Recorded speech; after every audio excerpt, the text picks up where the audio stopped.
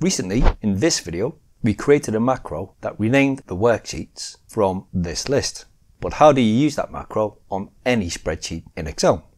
Press Alt and F11 to open the VBA Editor. This is the macro that was created. In your project view window, if you've recorded a macro previously, you will have this Personal XLSP structure. If you don't have this Personal XLSP structure, click File and Close and Return to Excel. Click on the Developer tab and choose Record Macro. From the Store Macro In drop-down list, ensure Personal Macro Workbook is enabled. Click OK. Just click a cell, then click Stop Recording. Now press Alt and F11 to return to the VBA Editor, and you'll see you have the new structure Personal XLSP along with any modules you've created. Let's delete the macro we've just recorded. Right click and choose Remove Module. Click No when it asks you to export it.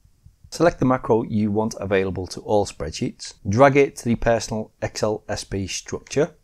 You can see it's now being moved under that structure. You can now remove the original macro if you wish. Click Save and then File and Close and Return to Microsoft Excel. Close Excel. If you get the message, do you want to save the changes you made to Personal Macro Workbook? Choose Yes. Now when you open a new workbook, press Alt and F8 to open the macro window. You can see your Rename Worksheet macro is available. Click Run and your macro can be used in any spreadsheet in Excel. Subscribe for more computer tips and hacks. Thanks for watching. Bye bye.